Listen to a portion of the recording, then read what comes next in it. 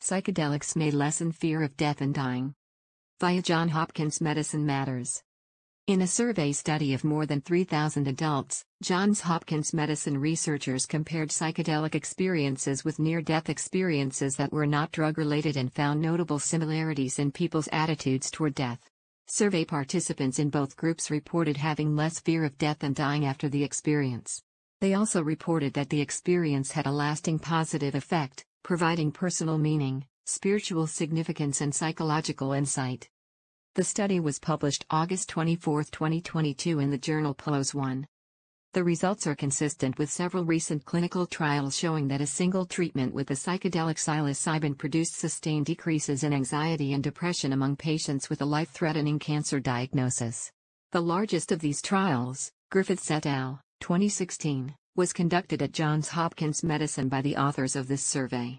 That study, a randomized trial of 51 patients with cancer who had clinically significant anxiety or depressive symptoms, demonstrated that receiving a controlled, high dose of psilocybin given with supportive psychotherapy resulted in significant increases in ratings of death acceptance, as well as decreases in anxiety about death. For the present study, the researchers analyzed data gathered from 3,192 people who answered an online survey between December 2015 and April 2018.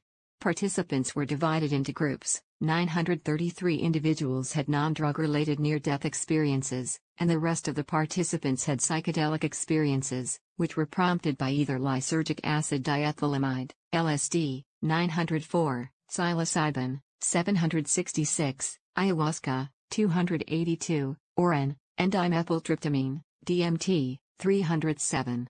Participants were predominantly white, 85%, and mostly from the United States.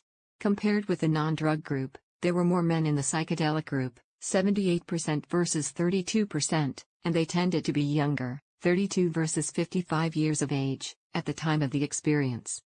Similarities between the groups include: about 90% of participants in both groups reported a decrease in fear of death when considering changes in their views from before to after the experience. Most participants in both groups, non-drug group, 85%, psychedelics group, 75%, rated the experience to be among the top 5 most personally meaningful and spiritually significant of their life. Participants in both groups reported moderate to strong persisting positive changes in personal well-being and life purpose and meaning. Please consider subscribing to this channel.